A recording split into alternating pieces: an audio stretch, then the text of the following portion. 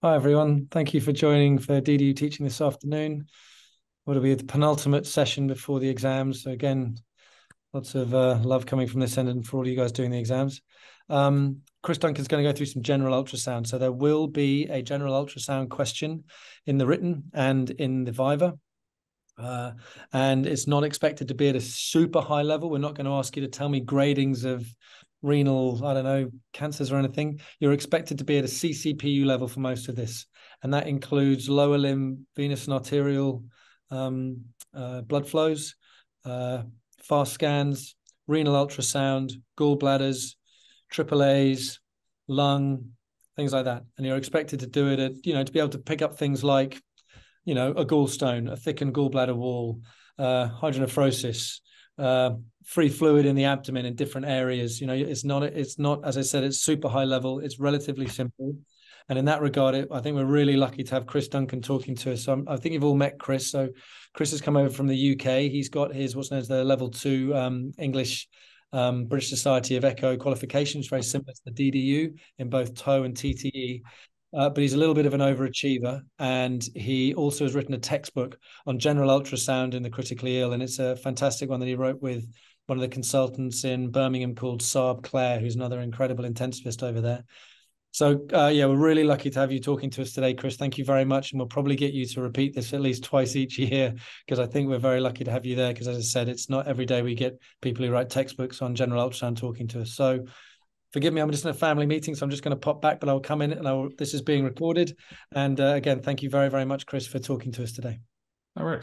Let me just share my screen.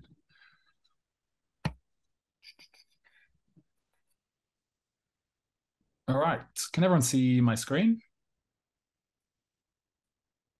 Yeah, awesome. Okay, fine. So I'm just going to do a quick review of some general ultrasound.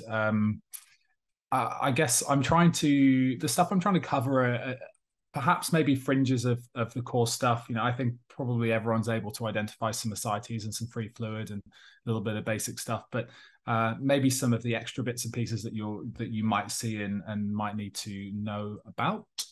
So I'm going to start with thoracic ultrasound. And now thoracic ultrasound is more than just pleural effusions, as I'm sure we all know now. And that's definitely come to light in COVID. But I think it's a pretty high yield for low effort discipline. It's pretty straightforward, particularly compared to echo, and you can get a huge amount of findings. So we're just going to go through a few bits and pieces here. So I guess, Chituru, do you want to go through this first image for me? So this is a single shot view of the right mid-zone of the lung, and just describe any of the key findings that you can see here for me. So you can see the dropout from the ribs adjacent, and the lung parenchyma underneath looks to be consolidated. I can't see B lines from the pleura shooting down. Further down in the deeper parts of the image, though, there does appear to be some collapsed B lines joined together. It looks like there's consolidated lung. Yeah, nice. So I think the key finding here is that you've got these fluid bronchograms that you can see. If I just go back and play this again, you can actually trace some of these fluid bronchograms going through the lung as you fan through. So just a little comment about terminology. So calling things B-lines very strictly originate from the pleural line. So you can have comet tail artifact that is kind of a reverberation artifact that comes from deep to that. If you've got some subpleural consolidation or something and you've got some downward deflections coming from that, theoretically, they are not by definition B-lines. So just a little thing about terminology. So I'll just show you again. So this is a fluid bronchogram. So this is one of the airways that is then being filled with a load of fluid. And that's something that we can quite commonly see on ultrasound. So I guess the question from this is, how can you distinguish between atelectasis versus consolidation on ultrasound? With atelectasis, I would expect volume loss, so you wouldn't see fluid. You wouldn't see fluid. With consolidation, you don't have volume loss typically, and the air spaces are replaced by fluid or blood or pus, depending on what the cause is. Yeah, great. So obviously we're and the clinical history and the X-ray findings as well, showing some volume loss. You can actually get fluid bronchograms in both atelectasis and in consolidation. In atelectasis, often the lung looks a little bit more homogeneous, a little bit less kind of gritty and nasty looking, to use technical terms, obviously. But the other thing that is more pathognomonic for consolidation is the presence of air bronchograms, particularly when they are dynamic. So this is another example of a patient with this horrible homogeneous looking kind of lung parenchyma. But in and amongst this, you can see these dynamic air bronchograms. And this is the appearance of bubbles of air moving up and down during ventilation. And the fact that these are dynamic demonstrates that the proximal airways are patent, so this is not going to be a consolidation picture. Unfortunately, the longer this lasts, often the air is resorbed and replaced with fluid. So you can actually develop, if this is longer lasting, then you will develop fluid bronchograms. So the presence of dynamic air bronchograms is pathognomonic for consolidation, whereas fluid bronchograms can mean either atelectasis or consolidation. Nice. Just going a few steps kind of less severe. So in early stages of particularly community-acquired pneumonia, you can get these early peripheral changes. So this, you can see a normal looking pleural line here with a rib dropout. And then here you start to get these regions of subpleural consolidation. You can get some common tail artifact coming down from the fluid air interface here, but you can just see that a bit of the pleural line looks like a chunk's been taken out of it. And this is classically seen in early community-acquired pneumonia. And then as this progresses, you can see that this kind of chunk that's been removed from the pleural line looks a little bit bigger. And this is actually called a shred sign, as though someone's grabbed the pleural line and just dragged it down and ripped a part of the lung out. And this is a slightly more severe stage of pneumonia. And actually, you can also here see a parapneumonic effusion. And then as things get even more severe, then that will progress to a lobar consolidation. And here you can see that there's horrible looking atelectatic consolidated lung. There are some dynamic air bronchograms, making it look like it's more likely to be a consolidation picture. And there's also a parapneumonic effusion. So that's normally the stepwise changes in pneumonia that you can see. Any questions about that before we move on to something else? Could we describe that as hepatization of the lung, or is that not? So absolutely, you can call it hepatization of the lung. I must say I'm not particularly fond of that description, because you can also there are similar descriptions of like mirror artifact of the liver across the diaphragm. So you can call it hepatized lung. But I think if you're going to be more accurate, I'd probably describe it as looking like consolidated lung with features of dynamic air bronchograms with a parapneumonic effusion. So I think that's probably more accurate, but absolutely you do see in quite a lot of places people describing it as hepatization. Chris, do the air bronchograms always get replaced as the disease progresses? Typically, yes. Okay. Yes. The longer that is densely consolidated, the more that the air is going to be resorbed, and then it's going to end up looking like a fluid bronchogram. So it's difficult to say how long they last, but it's going to be individual for the patient. But I guess if you've got something that looks like this with fluid bronchograms, you're going to build it into the clinical picture anyway. So often lung ultrasound is more sensitive than X-ray for identifying consolidation, and if you have the suspicion that this is going to be a pneumonic process, then you fit these findings into that. All right. So, Prithvi, do you want to just describe the image on the left to start with? So this is the right upper zone of the lung. Yep. So right upper lung ultrasound showing rib shadows, and the intervening lung shows the pleural line, but there's probably not a lot of pleural movement, which is visible on that image. And the image to the right is a mode through the lung parenchyma. Again, raises a suspicion of underlying pneumothorax because there is, it's not the normal looking seashore pattern. It looks more like a barcode pattern, and with poor pleural movement, I would suspect an underlying pneumothorax. Yeah, great. So you correctly identified here that there's an absence of pleural sliding. That's the key finding. We're all very used to looking for pleural sliding on ultrasound.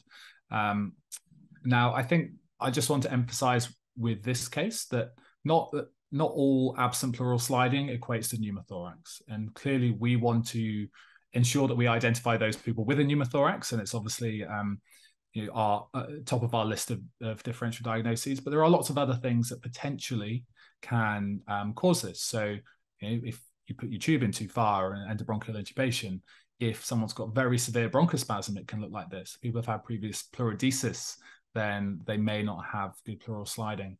So, or even bullous lung disease. So there are lots of other things that may indicate that may lead to an absence of pleural sliding.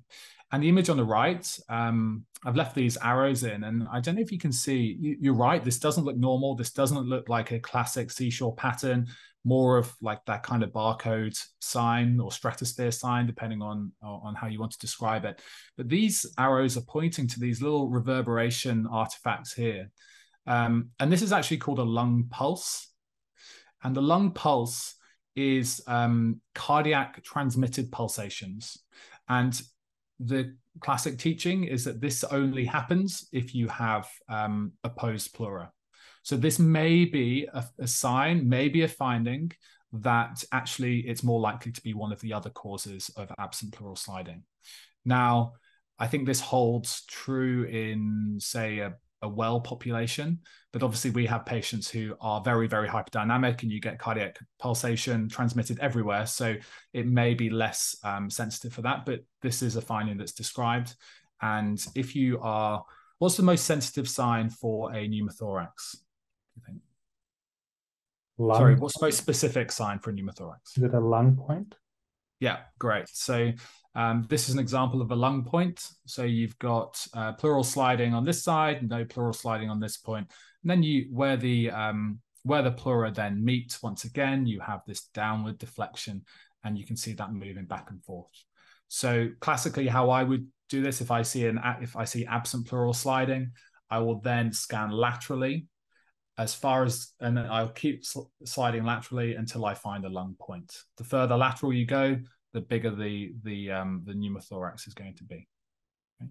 Now, you can't always find it. It can be quite tricky, but this is much more likely to be caused by a pneumothorax. Any questions about that? No, thanks.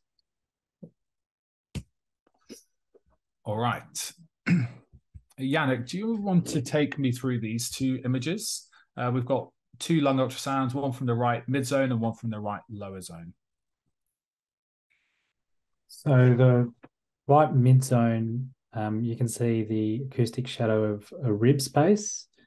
There are pleura either side of this. The pleura appears to be sliding, but there does seem to be some lung pulsation on 2D. And then the other abnormality appears to be a confluence of B lines. I'd be worried about pulmonary edema here. There are no air bronchograms or fluid bronchograms or dynamic air bronchograms I can see, and it doesn't appear to be consolidated. With respect to the scan in the right lower zone, the liver's visualized in apposition to the diaphragm. Again, I think I can make out some lungs sliding. I think that's the diaphragm. I can't see any effusions, but again, there seems to be a lot of B lines there. So all in all, I'd be worried that this patient has pulmonary edema. Yeah, awesome. So you've correctly identified that there's lung sliding and that there's very, very significant B-line profile. Completely agree with that. And on the image on the right, this is the liver. So you've got the diaphragm that's being obscured by all this kind of curtain of B lines. And so what you can definitely say with these images is that there is what's called an interstitial syndrome process going on. Okay, so whenever you see B lines, comet tails, and particularly when they're confluent like this, then this is due to some abnormality in the interlobular septa that's causing these reverberation artifacts going down. So that may be fluid, but it may also be an inflammatory process. It may be an infective process. It could be a fibrotic process. So what you can definitely say here is that this is an interstitial syndrome that is not that needs to be kind of further delineated.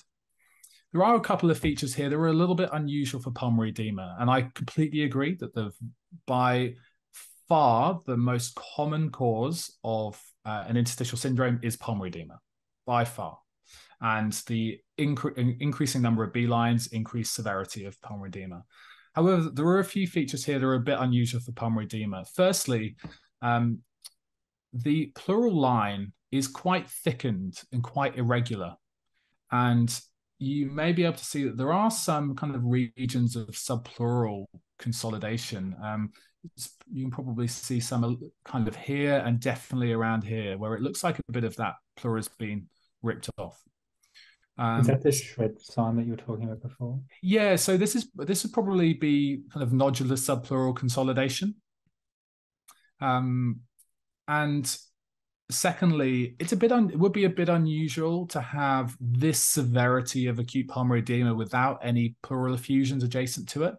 So this may or may not be pulmonary edema, or there may be some pulmonary edema going on. However, I think the most likely cause of this is probably more like an interstitial fibrosis or a kind of interstitial pneumonic process. And just to compare that with an acute pulmonary edema, can you just see how crisp and thin that pleural line looks?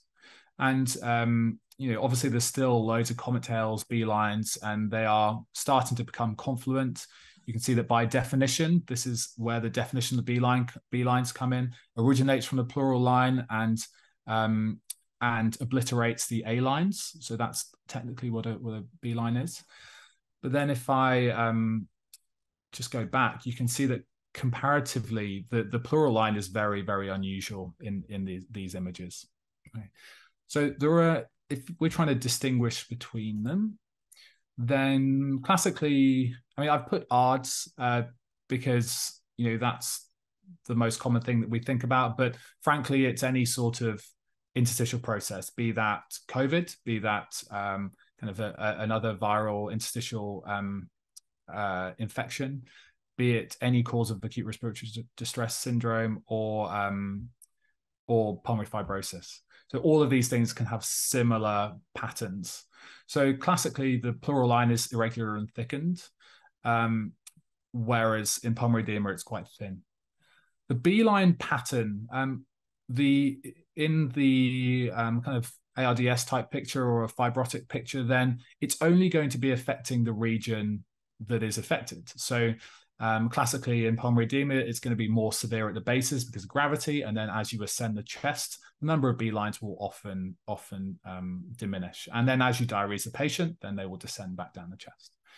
Whereas in kind of an inflammatory process, you may get these multiple regions. It's not continuous. You may have something that's affecting an upper region but not a lower region, maybe unilateral rather than bilateral. So it's a kind of pattern of where it's situated that also plays a role. The lung parenchyma itself, in an inflammatory process, there's usually some degree of subpleural lobar consolidation associated with it as well. And the effusions are much less common. Now, clearly, we have multiple pathologies coexisting in some of our patients, and longer term patients who are intubated, you may start to see some dependent edema and effusions, but clearly that's going to be much more common in severe pulmonary edema. And then I just want to put these next to each other as well. These are the same images, but I just want to give you the opportunity to directly compare them. And really, there's that pleural line that's the telltale sign. Any questions before I move on? Cool.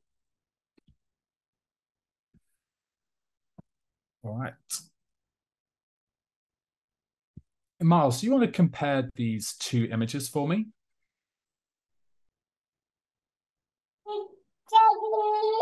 So we're looking at, sorry, 2 seconds. It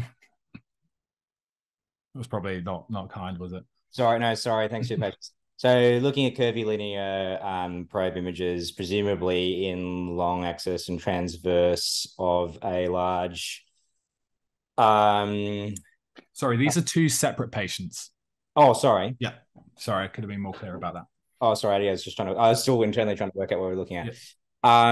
So this is, if we're still talking pleural ultrasounds here, on the left-hand side, we can see what looks like a normal parietal pleural surface, then a large echo-free space with a long linear echo density waving around within it, attached to what appears to be a tail of consolidated lung.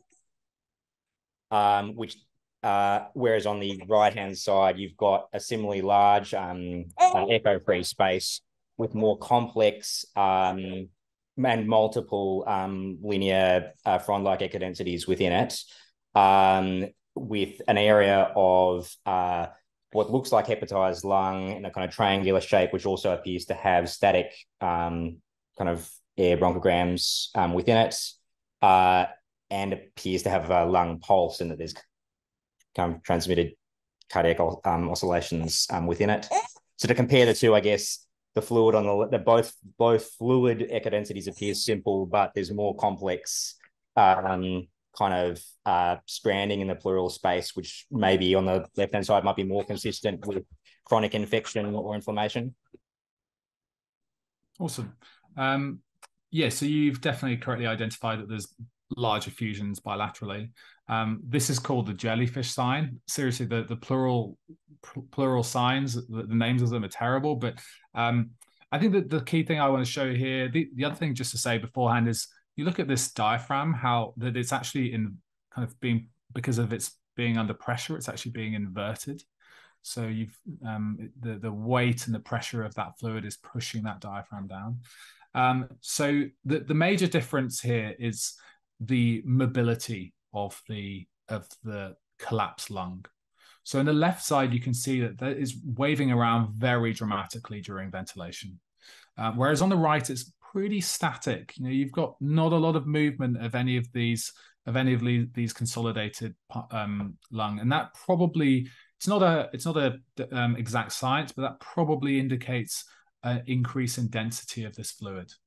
So if you've got a bit of collapsed lung waving around very dramatically here, then it's most likely to be a simple effusion, most likely to be maybe a transitive effusion. Whereas if you've got a very static looking lung, it's not moving around a huge amount, then the density is definitely going to be higher. So comparing these two, that's probably what I would be concerned about. If I saw this kind of effusion, I mean, I think you'd probably want to drain it anyway based on this, but I'd be very worried that this is a complex effusion, or at least something that is higher density, or perhaps an exudate. But again, it's not an exact science. Does that make sense? This is an example of definitely a complex effusion. Again, terrible names for signs, but this is called the plankton sign. But this is showing a very complex effusion. Now, you could probably mistake this for consolidated lung because it looks quite dense, looks like it could be structured. But if you put a bit of pressure on or move the patient, then you will often see this swirling around. So this is someone who had a hemothorax and it started to clot. And clearly this is a large hemothorax and something that's probably happened quite quickly because it's all a similar echo density. So this grittiness and everything, this is still fluid, but this is a hemothorax.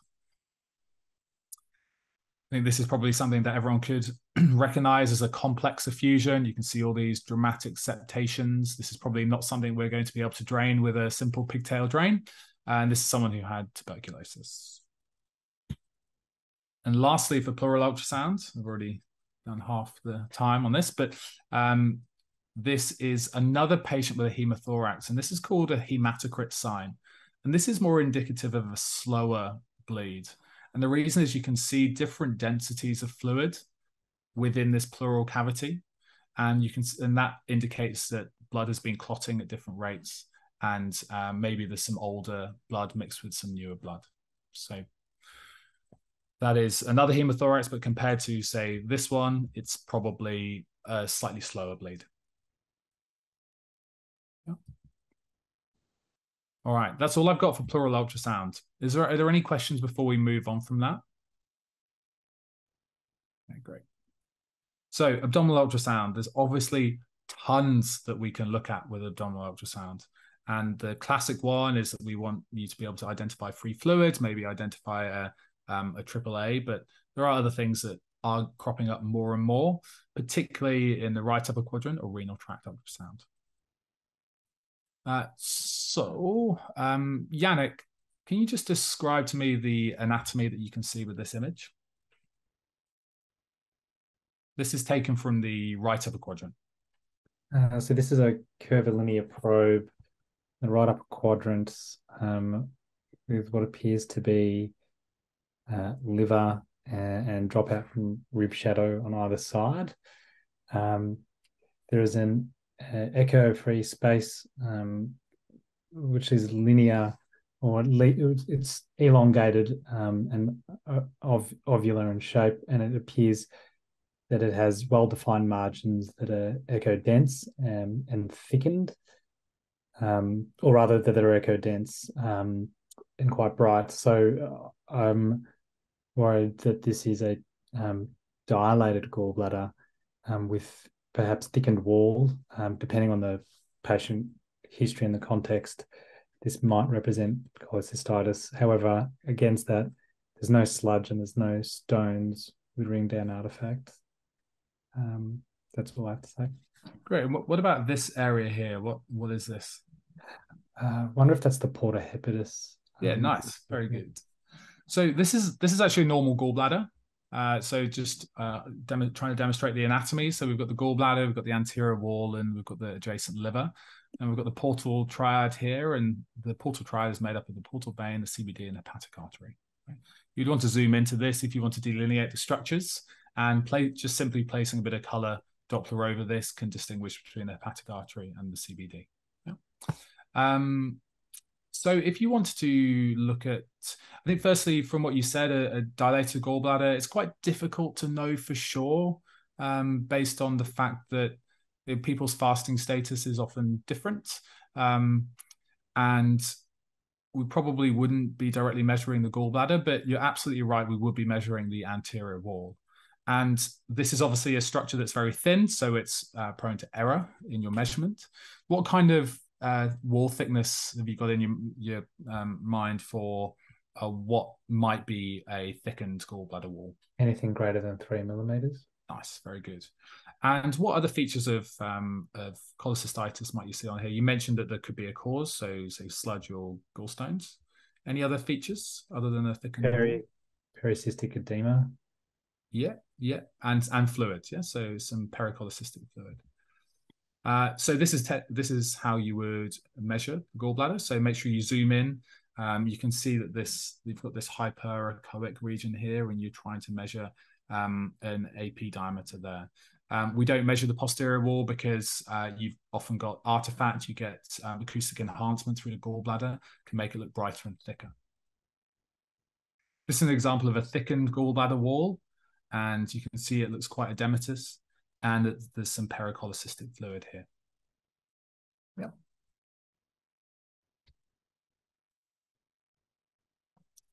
What about this? What can you see on this image? Fill me, Chris. Yeah, anyone really, but yeah, sure. Do you want to carry on with this? Yeah, so this is, again, curvilinear probe with the liver visualized, and predominantly the left lobe of the liver is visualized. Again, the gallbladder is in view, I'd say, on sort of a long axis. There are some hepatic veins dropping into view. I think that's the right hepatic vein dropping into view with respironic movements of the liver. Again, the porta hepatis is visualized in the bottom left sector of the image.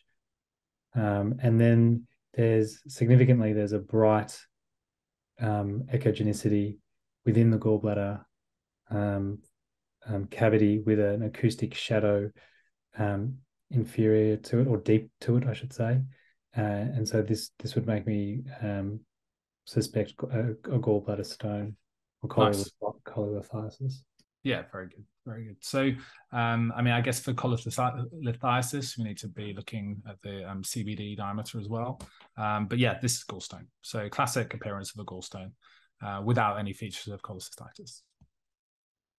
So you can get a slightly trickier looking gallstones. So this is something called a wall echo shadow. And this is where you've got a very large gallstone. And what you can see here is the gallbladder wall, and then you've got this hypoechoic stripe here, and then you have the gallstone with acoustic shadowing deep to it. So you often don't get that classic nice view of the gallbladder, but there is definitely some artifact there and the stone. All right. Chituri, do you want to just go through this image and maybe describe what the features here are? Again, this is again from the right upper quadrant, or the kind of the right side of the abdomen, and we've just rotated our probe by 90 degrees from our previous image. I rotated the probe by 90 degrees from the previous image. So now we are looking at the gallbladder in short axis here. So I think what I'm seeing here is a thickened, enhancing gallbladder wall with some fluid between there's free fluid between the liver and the gallbladder. There is also free fluid around the liver. The gallbladder wall is bright, and there appears to be fluid within the wall of the gallbladder as well. The brightness of the gallbladder is also concerning for edema. There's no dropout to make me think that it's calcium or like a porcelain gallbladder. And what is this structure here? And this structure? So I think the lower structure is the gallbladder, in short. I don't know. That's fine. So this structure here is the gallbladder. So it's a slightly funny angle, but what this is the portal triad, just in a different cross section. So this is classically the picture that you would do to measure the diameter of the gallbladder. Now I understand. So that's the CBD there. Absolutely. So this is called a gun barrel view of the portal triad. So you've got the portal vein here, And then this here is a CBD that runs along the top of it. So like a sight or like a gun barrel. And then you still get the hepatic artery and cross section. And again, that's something that you can see with color Doppler. I agree, there's definitely fluid adjacent to the liver. The measurement of the gallbladder wall is doesn't tend to be done from this view. You really want to get that classic of exclamation mark long axis view, and that's where you would measure it. But this is just to show that the anatomy is the CBD going over the top of the portal vein, and then the hepatic artery there. Here is so this is an example of a CBD that's being measured. What kind of diameters are we thinking for a dilated CBD? 0.5 millimeters or less. I think more than one is dilated. Yeah. So it actually depends on age. So classically, it's described as less than 4 millimeters is normal, but then for every decade over 40 years old you add an extra millimeter to the normal range. So if you're 18 years old, it should be less than 4. If you're 60 years old, it should be less than 6. But obviously, again, very, very fine measurements. So there is a lot of room for error. These are some more examples. So you can see very dilated CBD here. And we know it's a CBD because we've put some color Doppler over it.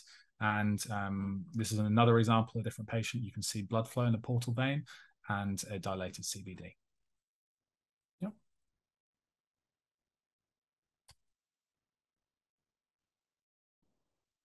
All right, Prithvi, do you want to describe what you can see in this image?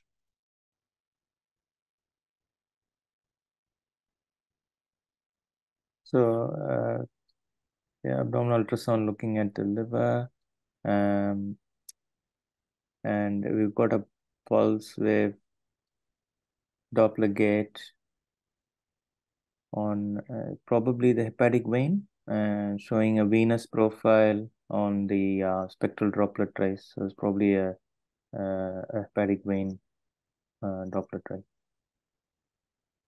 Okay, so what would you normally see in a hepatic venous Doppler profile? Normally there should be S, D, and a reversal, but there's nothing on the bottom of the baseline on this. Yeah. Okay. So what we have here is a right upper quadrant view. Granted, you can't see the walls of the vessel, but we've got a structure with continuous flow, and that continuous flow is also towards the probe. So this is an example of flow within the portal vein. Portal vein. Yeah. So this is classically described for this in this direction as hepatopetal flow. That's completely normal, and this is a normal portal venous flow. So continuous flow towards the probe. Now, the reason I've included this is because we've started to look more at the portal vein. It's becoming more popular when we're talking about VEXUS, and jury's out about VEXUS. It still needs to be. It's been looked at in a post-cardiac surgical patient for congestion, but clearly there are other populations that we're not sure about. But with increasing congestion and pressure, then you're going to get something that looks a little bit more like this. And you can see that the portal venous profile becomes slightly more pulsatile. And it begins with just being only mildly pulsatile, but then it becomes progressively pulsatile. And the VEXUS cutoffs are 50% pulsatility, okay, for kind of moderate to severe. So this is something that we can look at as an additional step in someone who we think has got venous congestion. So there are multiple ways that we can do this. We can be looking at the portal vein from the right upper quadrant view, often a slightly more looking slightly more posteriorly than we would do for your fast view. And you can see that this is a right upper quadrant view. And then you see the portal vein coming from the far field towards the screen, towards the probe. And this is classically going to be red flow coming towards you. And hepatic venous flow doesn't go in that direction. Chris, can I ask? Yeah, yeah. Appreciating that you may or may not be examining, when you say the jury's out on vexus, should we just avoid, if we get shown a picture with pulsatility, should we just note that it's pulsatile and there may be congestion, or is it okay to talk about the, the 0, 1, 2 grading, or should we just leave that out? So, in your opinion, this is portal venous pulsatility is something that's used by sonographers and radiologists to suggest that liver pathology may be congested. So it isn't a completely new phenomenon. It's not something that we've only just recognized. It's something that's just been packaged together in with a fancy term that's being used now in the intensive care population with POCUS. So I think it's probably worth saying that it is potentially suggestive of venous congestion, and that you can then integrate that also with hepatic venous Doppler profile and potentially renal Doppler profile, although that is I suspect a renal Doppler profile. I don't know, but I suspect a renal Doppler profile would not be in the DDU because it's technically quite challenging, particularly in our population. So I think portal venous pulsatility is a relatively straightforward sign. And I think if it was shown, I would probably say that this may be indicative of venous congestion. Thank you. And can I ask one follow-up? Yep. You said 50% was severe. Is it up to 30% that you can have before it's mild? So what's the acceptable upper limit of? Well, I think the key thing is that it's a continuum. So this is normal and this is severe, and then any sort of pulsatility in there is probably going to say it's starting to become mild to moderate. I think it's less. I think they classically say less than 30% is mild, 30 to 50 is moderate, and over 50 is severe. And you can actually get complete obliteration of the flow or reverse flow, which would obviously be very severe. But again, I think grading things and applying labels like that is a bit dubious. I think it's putting everything together with all your other findings. If this patient had right heart failure and venous, systolic flow reversal, and then you had this, it all points towards the fact that they are also congested from a right side perspective. Thank you. Okay. So I don't know if Chituri, do you want to go through this this picture? So this is again imaging the same from the same location, but there are a few other findings, and I guess I've included this just because we are starting to do a bit more Doppler, and we may find things that are a little bit unusual. And this is obviously not, maybe isn't something that will be core curriculum, but if we see it, then we need to recognize what it is. So let me see how I can butcher this. It looks like I'm looking at the liver. There is free fluid around the superior margin of the liver there, and there is a colored Doppler applied to it. It demonstrates blue flow away from the probe, and there is a pulse wave gate applied, and it shows linear non-pulsatile flow below the line. There is a trace above the line on that pulse wave Doppler trace. I feel like this might be, I don't know what this is, Chris. With you. So this is absolutely right. There's definitely fluid superior to the liver. This liver looks a little bit small and shrunken. It looks and it looks a bit irregular and nasty, doesn't it? So this is definitely someone with liver cirrhosis. Yeah. And the key thing here, compared to the previous images, is that what you rightly recognize is that this portal venous flow is going the other way. Yeah. So this is this flow reversal. What am I saying? Exactly. Yeah. So this is hepatofugal flow. Yeah. It looks blue rather than red, and it's going below the baseline. So this is someone who's probably got portal hypertension. Again, not core curriculum. This is just something that if we're starting to image the portal vein, we're starting to look at these things, then we definitely might recognize things like this. And classically, you can measure the portal vein to recognize portal hypertension. Now, an absence of portal venous dilation does not exclude portal hypertension, but if it's very dilated, then that is highly suggestive of portal hypertension. So again, there is some controversy, but definitely somewhere over 13 to 16 millimeters is going to be dilated. So this definitely looks dilated. And just to go back through some of these findings, so you've got a shrunken liver here, you've got adjacent ascites, and then you've got this nodular looking appearance of the liver, and this is indicative of cirrhosis. The other thing that you can look at is classically comparing between the renal cortex and the liver. So if you can see in this image on the left that they're pretty similar echogenicity, they look very similar, but compare it to the right, you have really quite a bright looking liver that looks a bit big, and then it looks bright compared to the renal cortex. This is someone with fatty liver disease.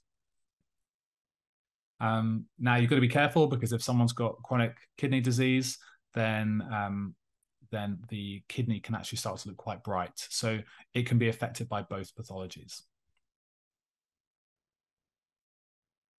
And just going back through the difference between hepatic veins and portal veins. Now this is done from, this is a hepatic vein that you can see draining into the IVC. This is deliberately done in the opposite to the echo orientation. And the reason for that is because echo orientation is not the same orientation as any other ultrasound, pretty much. So you can see that blood flow will be going in this direction. You can see very thin walls. They are distinct walls, but they are thin. And blood flow will be going in this direction, and it drains into the IVC.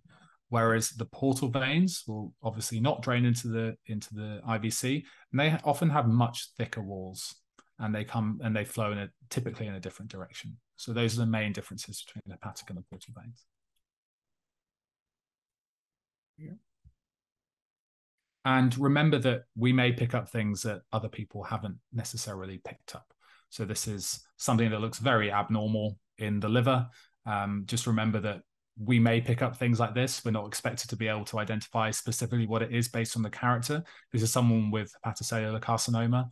But what we do need to do is recognize that it's not normal, describe it clearly, measure it, and speak to someone who knows more than we do.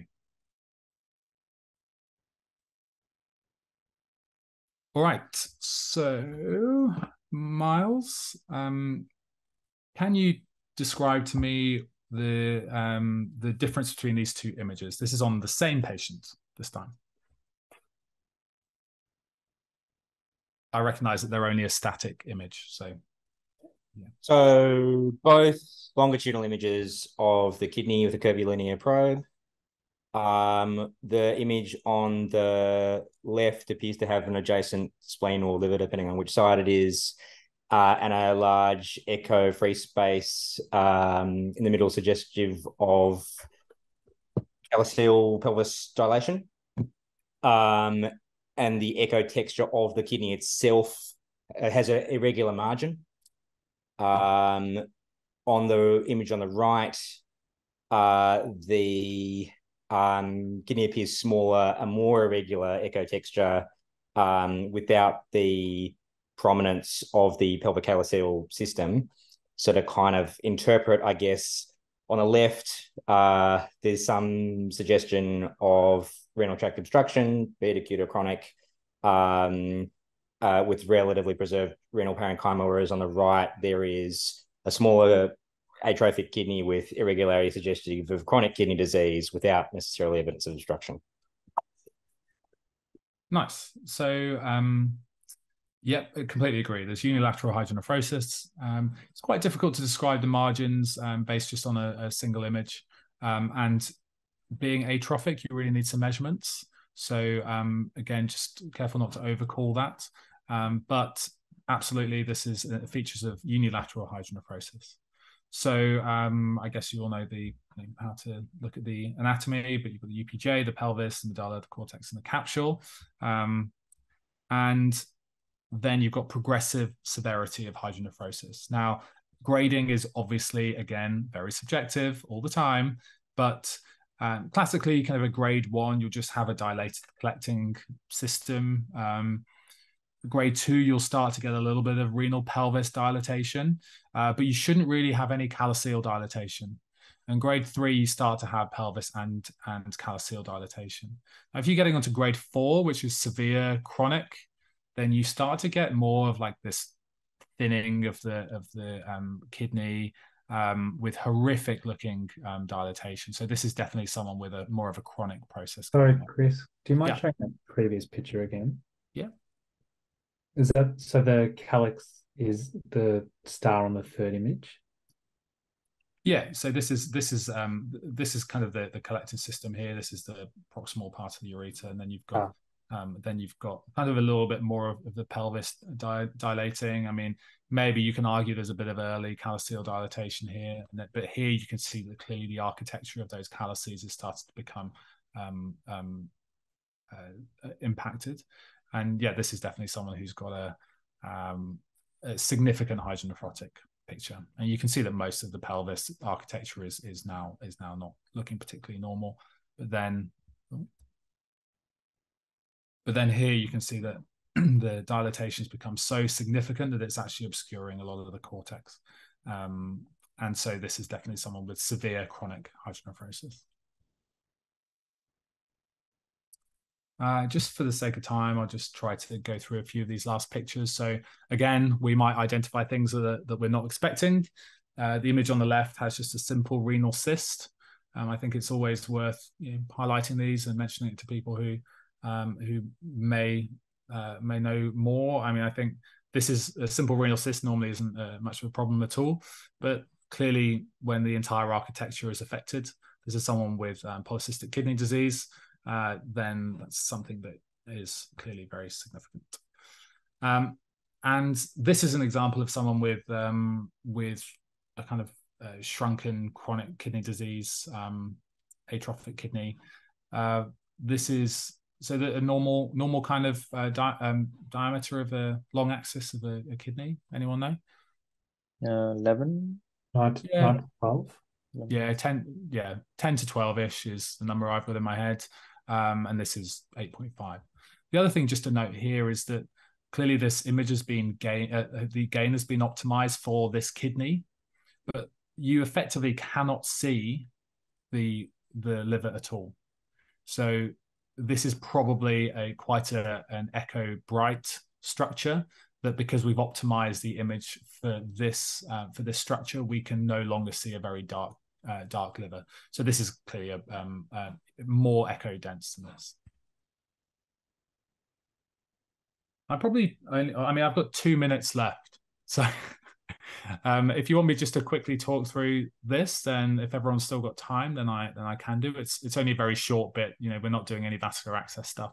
But I just wanted to go through some of the lower limb anatomy, some of the points that you look at.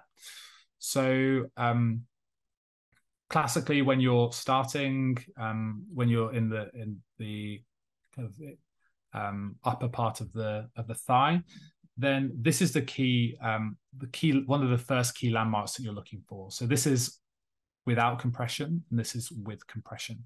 So can anyone describe what the structures are? The one in the middle? Femoral vein. Yeah. And then laterally would be common femoral artery, and I think the greater saphenous coming in. Yeah, perfect. So this is called Mickey Mouse sign, whether you believe it or not. But classically, it's common femoral, the common femorals, saphenofemoral junction, and the great saphenous vein. So this saphenofemoral junction is a really important part to find. This is somewhere where clot can sit, and it's one of your key landmarks if you're doing kind of a 3-point vascular ultrasound compression. It's just some examples of a thrombus within the common femoral vein. So I guess the key thing about looking for DVTs is that you make sure that you compress to get wall-to-wall apposition. Very acute thrombus, often you can't even see it on ultrasound. What you will see is a filling defect in a vein that is not compressible. Moving further down the leg, anatomy at this point. Anyone?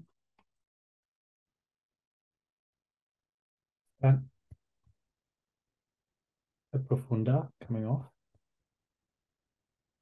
So simply, this is just the superficial femoral artery and vein, but remember that the superficial femoral artery is overlying the superficial femoral vein. Often you need to put a little bit more pressure on to try and completely oppose the walls of the superficial femoral vein, and you may need to use your other hand to stabilize on the other side of the leg as a kind of opposition to the compression. And it is pretty much impossible to trace this all the way down. You often lose it around kind of in the distal third of the upper leg, but you trace it down as far as you can go. And then lastly, you're going to look in the popliteal fossa, and you classically get the popliteal vein and artery adjacent to one another.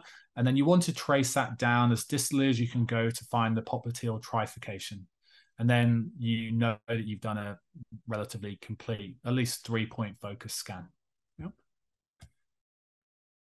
It's just an image of where you would put the probe. Obviously, we can't always sit our patients with the legs over the end of the bed, but we can move it to the side, and that's how you do it.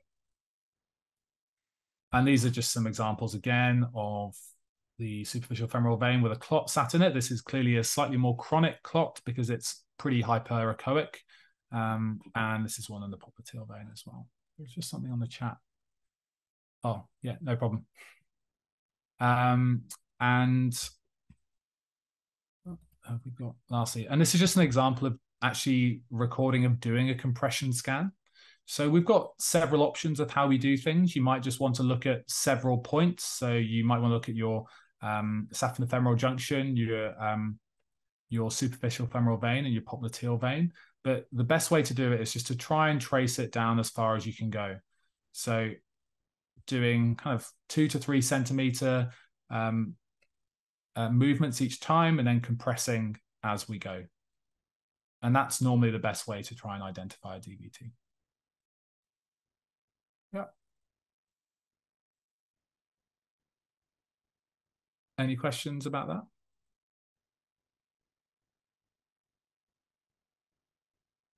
Cool. And that's all I've got. Any questions at all? Anything I can do? Any questions? Chris, that was a sensational session. Thank you very much indeed. Difficult to stress how important some of that's going to be for exams. That's really, really great. So it's worth I'll record this session, obviously be available to look back on. It's highly, highly relevant stuff. That okay. Thanks, Chris. Were there any questions for Chris? Thank you, Chris. That was really helpful. Thank you. Thank you, Chris. Yeah, very helpful. Thanks. No problem. If you learnt something, hit like and subscribe to our channel for more videos uploaded weekly. For bite-sized versions, follow us on Twitter @EchoNepean and check out the tutorials. Or head over to our websites for the latest hands-on courses. Links in the channel banner. And thanks for watching.